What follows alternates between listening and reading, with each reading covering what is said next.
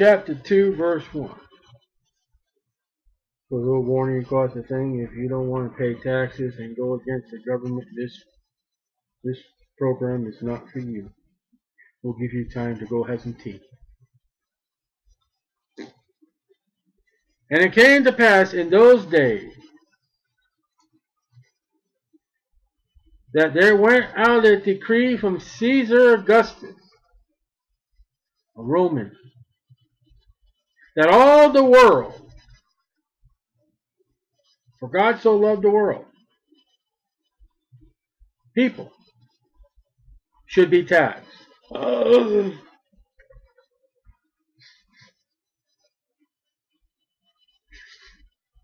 want to pay taxes. Gotta get my tea. Isn't it funny how we got tea parties today in America? Americans don't drink tea. They drink coffee. Have a coffee party. Then I will go. Well, it's iced coffee. I know I'm making fun of you.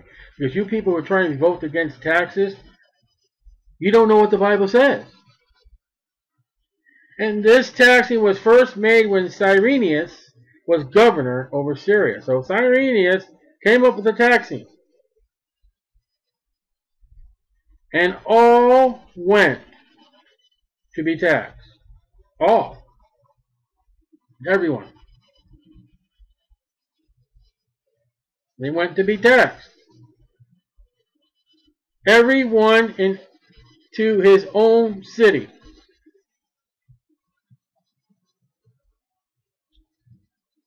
What we're seeing now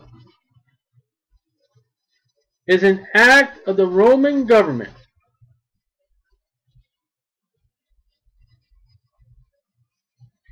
doing something that God wants to be done. 2:1. Dr. John Elder says regular enrollment of taxpayers was the feature of Roman rule and census about every 14 years. Papyrus rolls from Egypt prove it to be so. For about every 14 years, the Roman government would come up with a taxation. Since Augustus records that he set out about early in his reign to organize the empire, the first census may have been either 23 or 22 BC, or 9 to 8 BC. The latter would be the census of the Gospel of Luke. This would be Elder J. 1960, Prophets, Idols, and Diggers, New York, Bob Merrill Company, pages 159 to 60. So this time right here, according to what is recorded in history, would be 9 to 8 BC. Well, guess who's going to be born?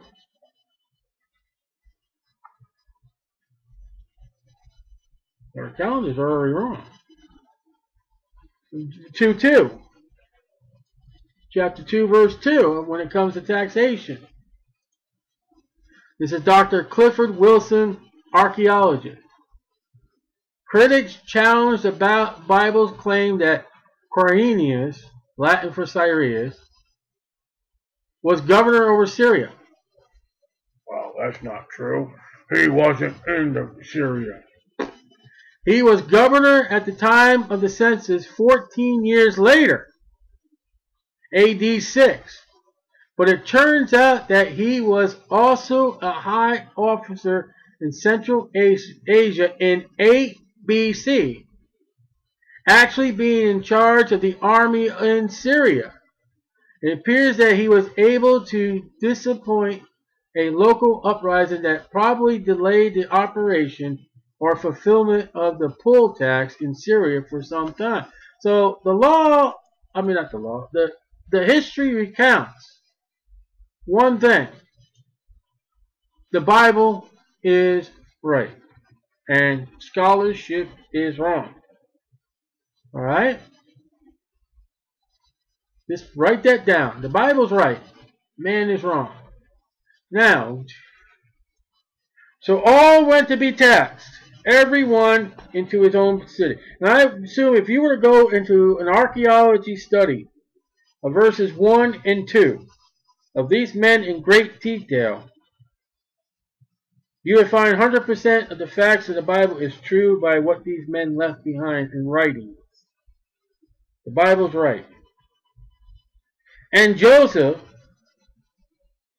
also went and joined a political game to get rid of the taxation and to fight the government because he wanted to save the money to give it to his church and have good.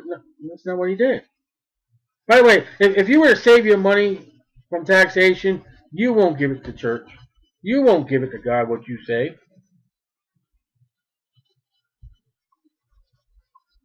Because most of you who are involved in fighting taxes don't give to the church. And Joseph also went up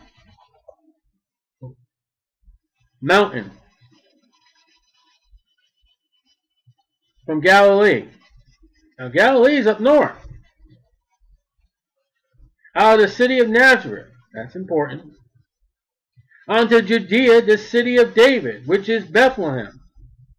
Because he was of the house and lineage of David. It's about, I got here, about 70 plus or minus miles. So,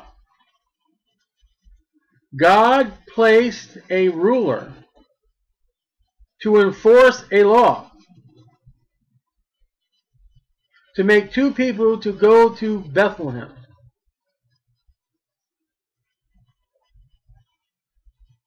You say, what are you saying, Starlight? Give me a reason why Mary and Joseph would be in Bethlehem. I'll give you time.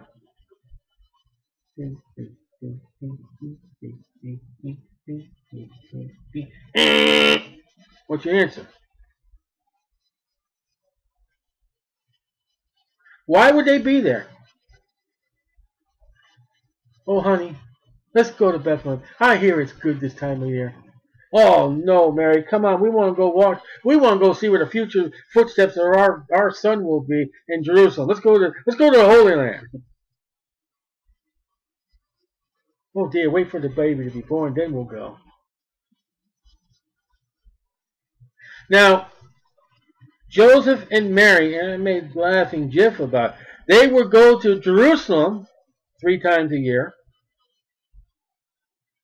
Why would they have to go to Bethlehem?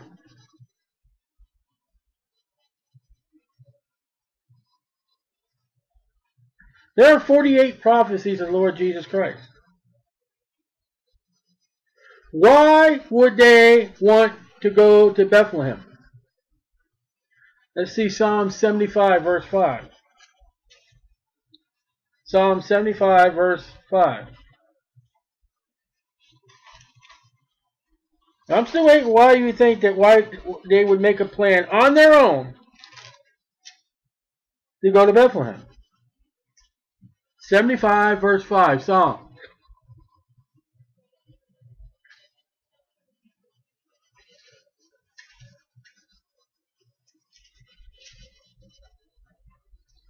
Psalm 75, verse 5 through 7. This may be a mixed up. Lift not up your horn on high, speak not with a stiff neck. For promotion cometh neither from the east, nor from the west, nor from the south. But God is judge. He putteth down one and set up another. God set a king, a ruler, whatever you want to call him, in the Roman Empire, and that ruler said, I'm going to tax the people. Who gives the promotion? Come from the east, come from the west, come from the south, but God is judge. Why do we have Obama as president? Who promoted him? Those people voted for him. No, the promotion came from God. He put it down one, Bush. I think that was the president before him. I don't even know. And set up another. Here he is, president.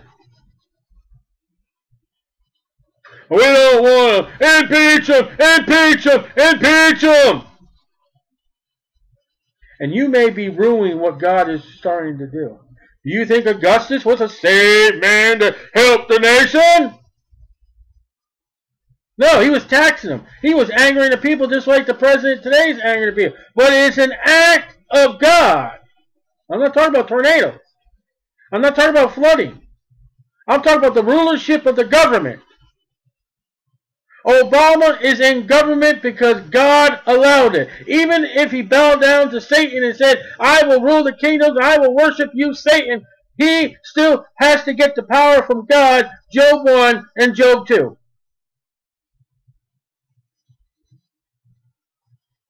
And when that ruler in Luke says, I'm going to tax the people, that is something that God said for a reason. Augustus, yes, Lord, I want you to tax those people. Okay, but they're not going to like me. I don't care I don't care. Do it. Well, I don't like taxes. No. Maybe you should give your money to the Lord and missionaries more than other junk and garbage. Alright, Daniel chapter 2.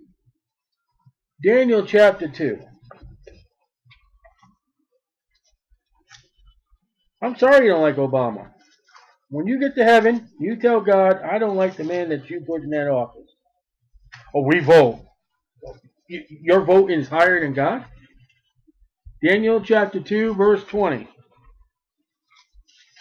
You mean think Americans vote and, oh man. Oh man.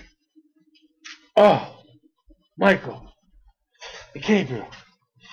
Give me a bottle of aspirin. They voted for a Mormon in the White House, and I can't do nothing about it. Oh, me.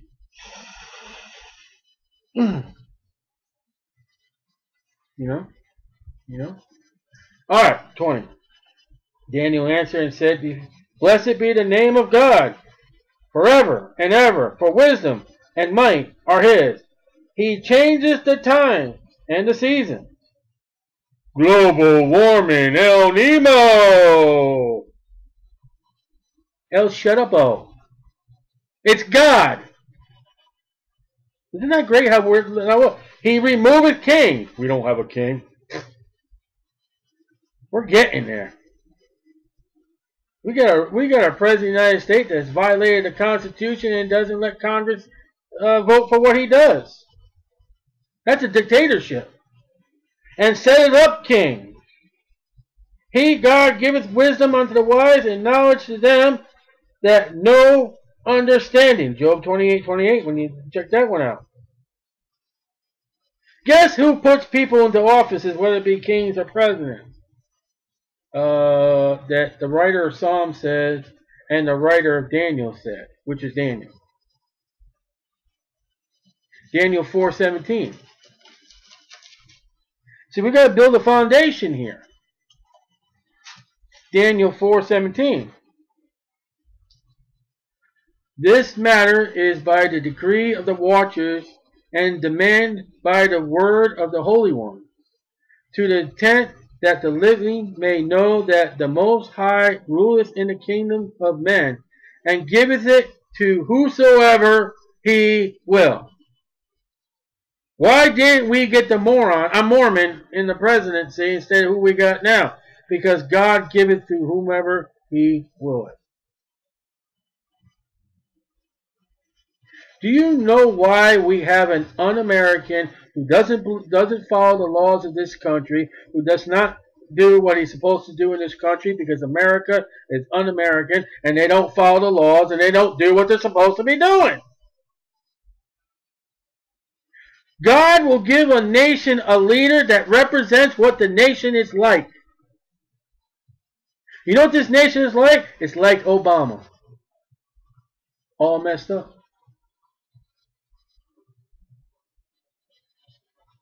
You think Clinton was a joke? That's what this country's all about. Stepping out on your wife in the office. You think Bush was a joke? We'll do anything for oil.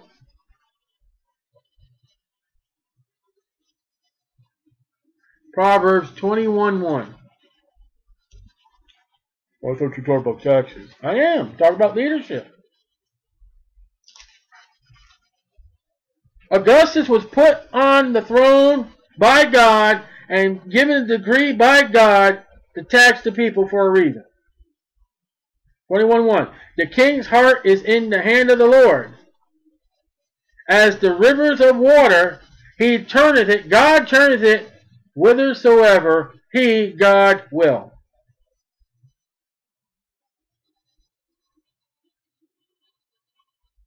Solomon says, I am here on this throne of Jerusalem because God put me, and whatever happens, God has made me to do it. The writer of Proverbs is King Solomon. You may not like the leader of your country, but God may put him on that office for a particular reason. And God don't have to explain anything to you. Do you think, and listen, Joseph was a just man. You think, God, why do I have to go down there to go pay taxes? I'm not going to do it. You think Joseph did that? 1 Samuel 15:23. We're building a foundation here. 1 Samuel 15:23. We got to find out who Augustus is. He is in a position that God allowed. 15:23. For rebellion is as the sin of witchcraft. So had Joseph not paid his taxes, he would be sinning. And stubbornness is as the iniquity of idolatry. I'm not going to give to the God. I'm not going to have to take my... You're sinning. Because thou hast rejected the word of the Lord. That's what Adam did. Adam, thou shalt not eat of that fruit. What? What'd you say? Oh, she did. That you gave me.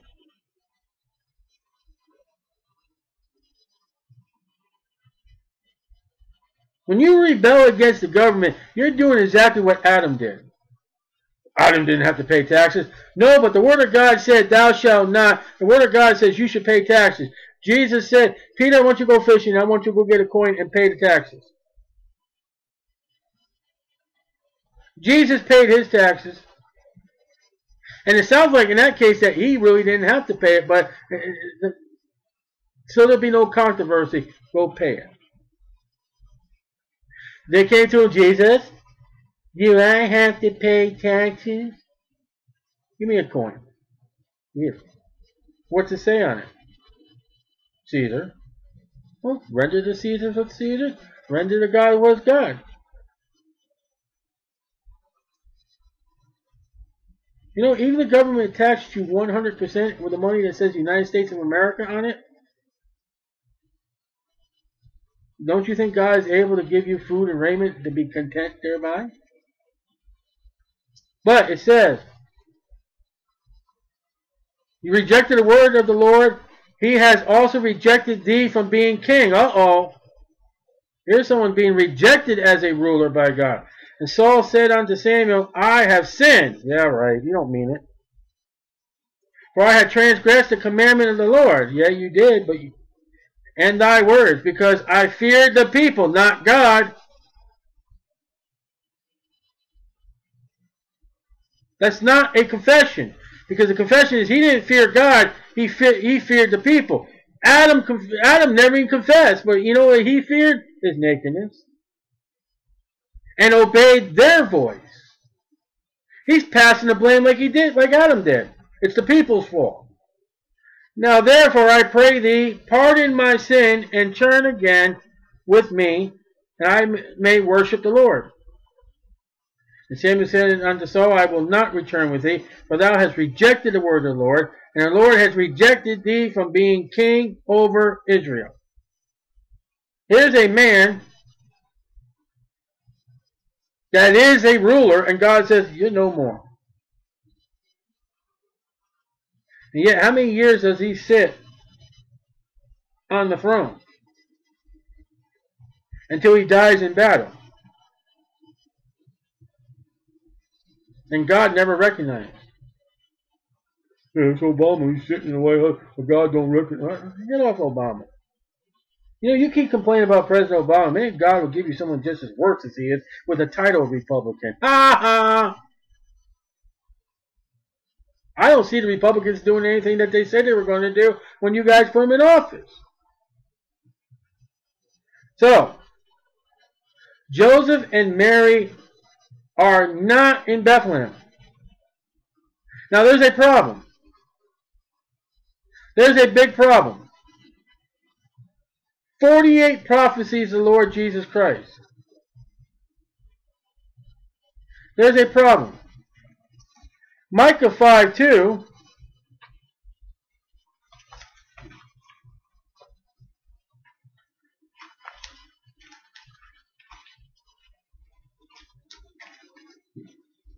That page has stopped sticking together yet. Don't use sticky tabs in your Bible and then question why you buy a new Bible that your page is sticking together. Then you realize why your page is sticking together if you use stickies. I went and bought a brand new Bible just because my page is sticking together. It's because of using stickies. So all my pages are stuck here. Isaiah, Joel, Amos, Micah. 5:2 did I say? I don't know if I said 5:2. Alright, okay, here we go. But thou, Bethlehem, Ephrathah,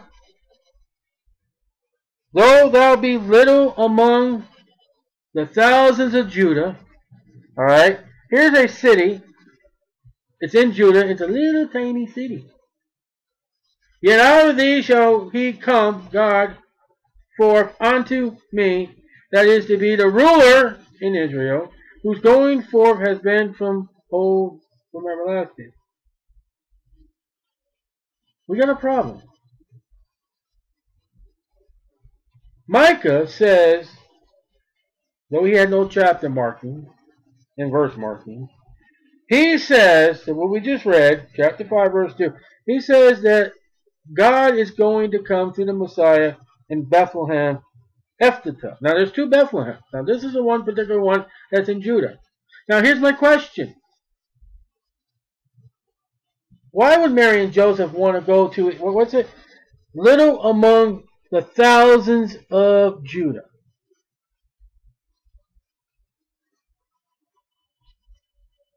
Why would Mary and Joseph want to go there?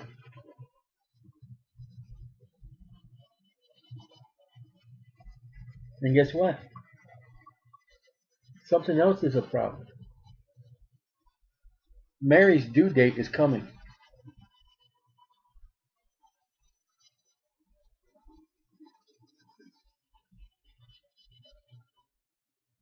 Jesus has to be born in Bethlehem.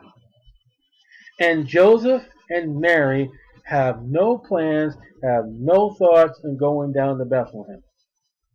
Not in their thoughts. They're in Nazareth. They're in Galilee.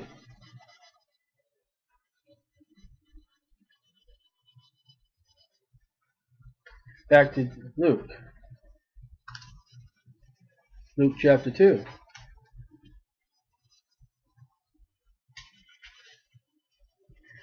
Verse 4. And Joseph also went up from Galilee, that's up north, out of the city of Nazareth,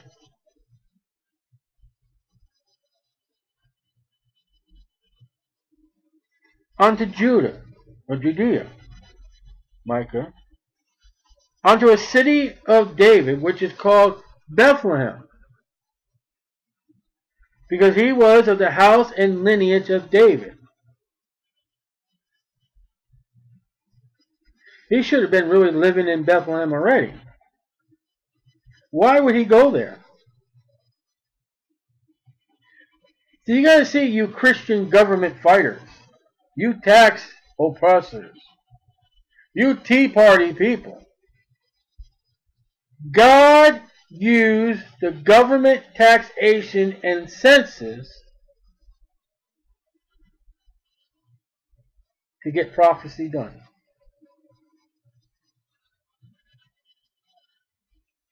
How am I going to get this husband and wife, of all the husband and wives in the world, one being pregnant, how am I going to get them down to Bethlehem?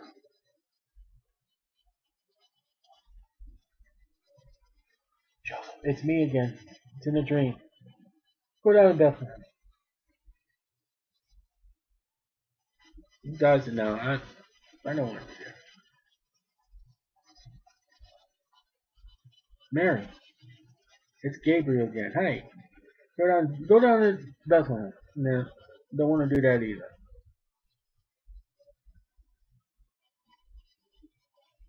See, I want to get all the Jews where they belong.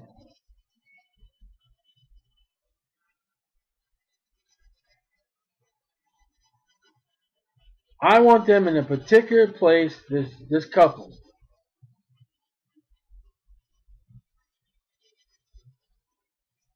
I'm going to call for a taxation.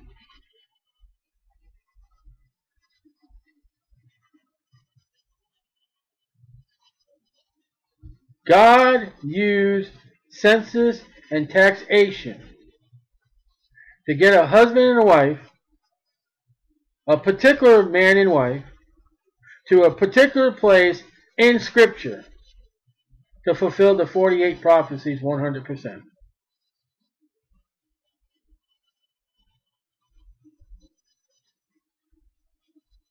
How's that? Now, let me give you a little thing here. What would happen if the Jews revolted and fought the government and not gone against his taxation of Caesar Augustus? Jesus would have never been born in Bethlehem, and Micah 5:2 would have been scratched off the map. And then Jesus Christ wouldn't be the Messiah because the prophecy would have been missed.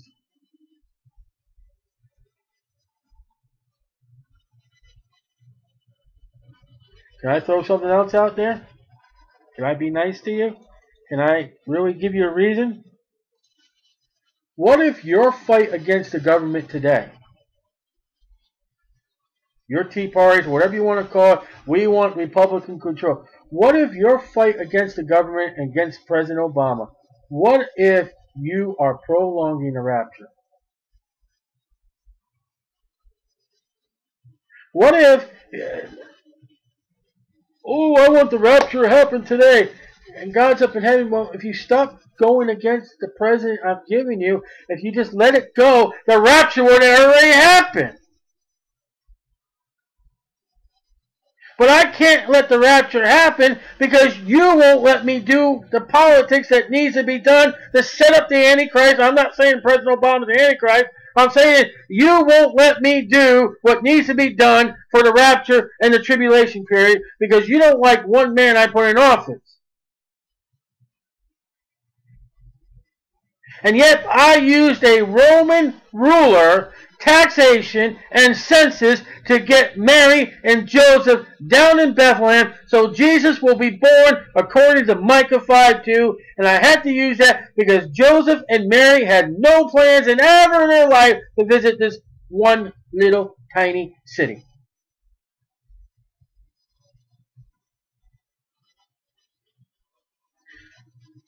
God could have had, Joseph was of Bethlehem, he could have had a wedding. No, he didn't use that. A bar mitzvah, if they had it then, maybe I was dying. No, God didn't use that.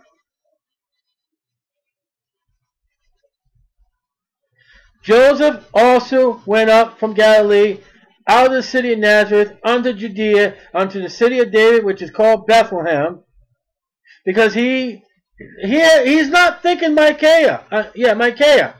He's not thinking MIcah. He said, I got to be taxed. Come on, hon. We got to go down to Bethlehem. Joseph, I'm 9 months pregnant. And you want me to ride that donkey. What are you thinking? Hey, we got to go, babe. We got to go pay our taxes. And they said, we got to go to Bethlehem where my lineage is. We got to go. Okay. The next time you carry the baby. Well, let's go.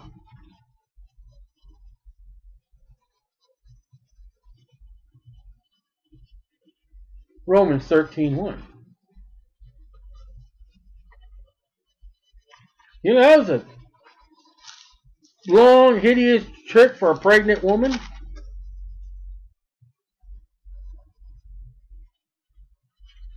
Okay, Joseph. Let every soul. Does that say brethren? Does that say Jews? Let every soul be subject under the power, being under the power, unto the higher powers, for there is no power but of God, and the powers that be are ordained of God. That be ordained is Obama, Bush, Washington, Queen Mary, Putin. I can't name any more rulers. Whosoever therefore resisteth the power, going to fight the government, yay! Whosoever therefore resisteth the power, resisteth the ordinance of God.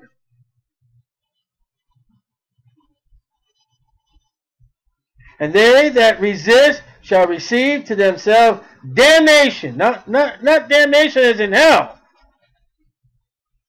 If you're a Christian, you will lose rewards. You will lose fellowship. You are sinning. For rulers are not a terror to good works, but to the evil. Cop pulls them from my house, I have no worry. Now, if a cop pulls them from the house of a criminal, he's going to worry. Wilt thou not be afraid of the power? Do that which is good, and thou shalt have praise of the same. For he, the powers are ordained, is a minister of God.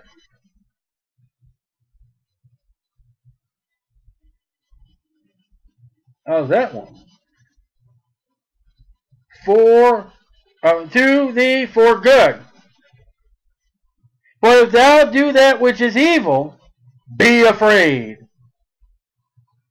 For he beareth not the sword in vain, capital punishment. For he is a minister of God, again, too, verily, verily, a revenger to execute wrath upon him that doeth evil. They're not doing that today.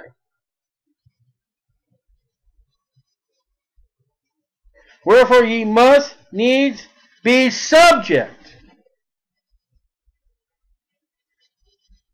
This is written under Nero, a Roman ruler lighting Christians after the light of God at his banquets.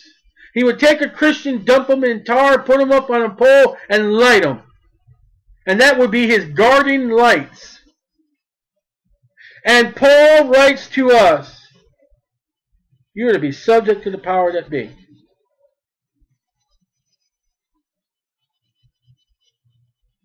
We're not done. Attending continually upon this very thing. Render, therefore, to all their dues. Tribute, to whom tribute is due. Custom, to whom custom. That's taxes. That's import taxes, and that's taxes. Paul writes that. New Testament. Christ has died, he's buried, and rose from the grave, and sitting at the right hand of the Father, and the Holy Spirit has Paul say, you better be subject to the powers that be, and to pay taxes. Now, what do you do when a Christian takes over and tries to fight what God sets up?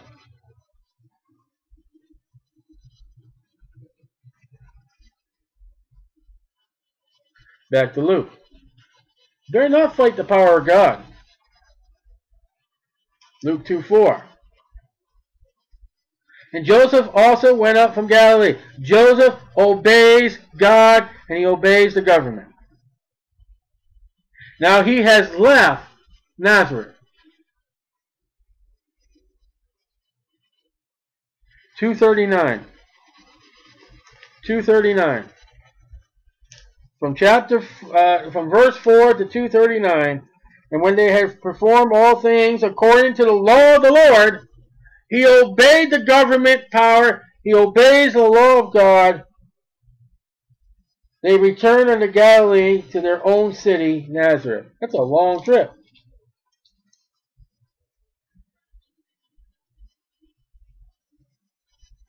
Micah 5:2 is finished prophecy by taxation and census. The fulfillment of Micah 5:2 is God telling the Roman government, tax them and make it a census and make them go to their family lineage. And that's where Joseph was to go, Bethlehem. Why are we going to Bethlehem again? Because that's where my family's from. Okay.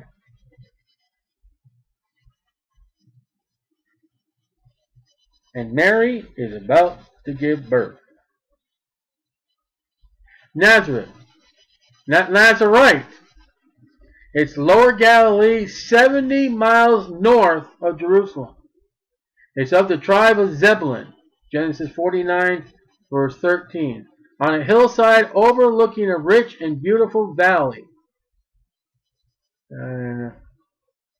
Luke 4:20, if you want to take a look, 4:29. Matthew 2:23 and John 1:46. Bethlehem is in Judah, 6 miles south by west of Jerusalem.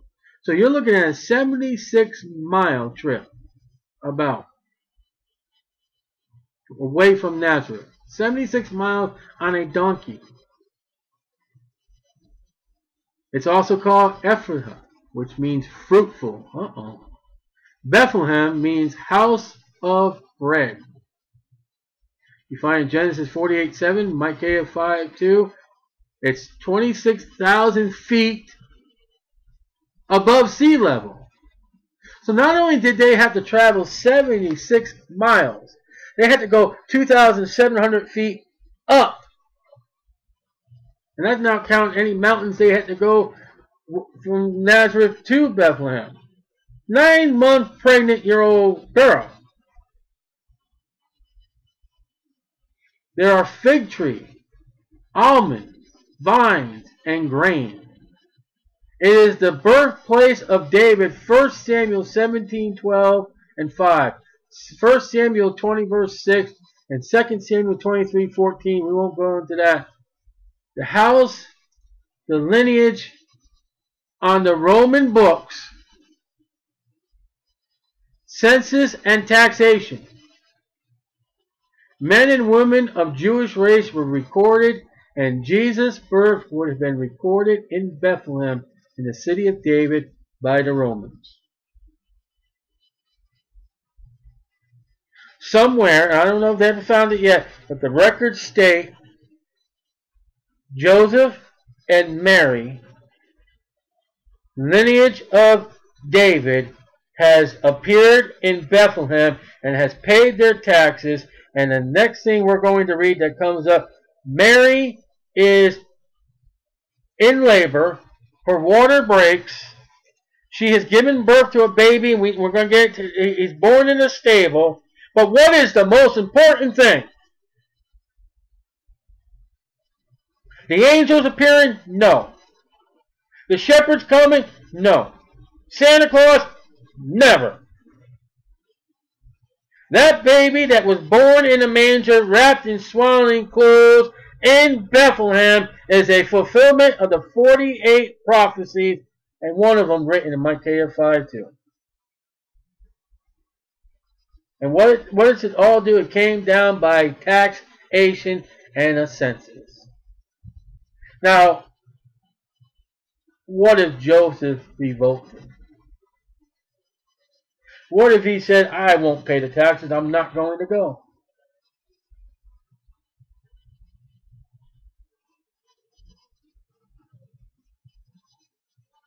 Think about that when you want to go against the government. Joseph is not saved. Mary is not saved. Yet they obeyed the law of the Bible. They obeyed the law of the God of Israel. They obeyed the law of God of Abraham, Isaac, and Jacob. And they obey a Roman, foreign, Gentile, dead dog. Gross, get out of my house. You guys eat some strange food. Peter and Jonah. They obey. And later on, Jesus is going to come up and say, you pay taxes, you give the government their due. Peter, go fishing, you get the tax money, and go pay it. Now, isn't that a joke that God used what man hates to get his son born in a particular spot that needed to be there? And my question rises again as we close. Here's the question. Why else would Joseph and Mary be in Bethlehem? A little city among thousands of cities. Even Joseph was in Judea. What would make him go to Bethlehem? The Roman government. How's that?